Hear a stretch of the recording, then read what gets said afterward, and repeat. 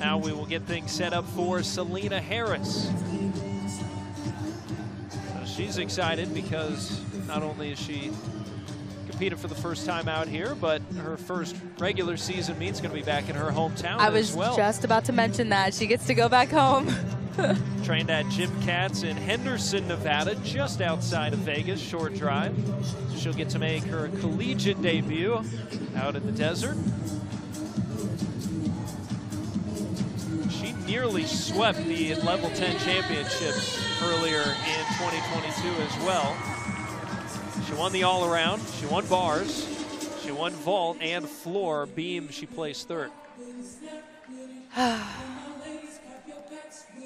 The way I'm in awe just already. And the coaches describe her, I was talking to BJ, and she mentioned how Selena's just this ball of talent.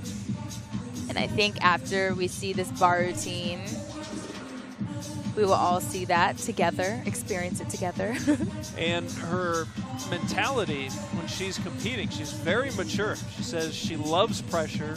She doesn't mind it at all. Which is just so very impressive. Handstands locked in. It's a more difficult release move. It's called a ray.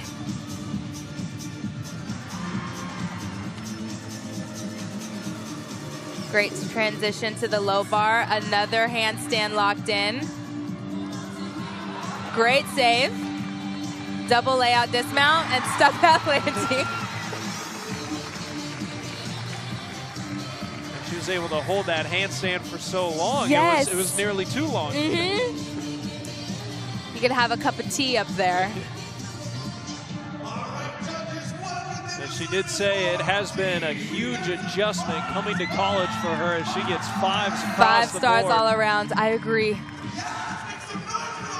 But she was talking to the media yesterday, and she wasn't shy to say, yeah, it's been a big adjustment. You know, she's used to having her family, her club coaches around her really locked in and focused on herself, but now coming to UCLA, it's a totally different ball game being part of a team. It's not just about you as it can be sometimes at the club level. Yeah, I think gymnastics in general is a very individualized sport.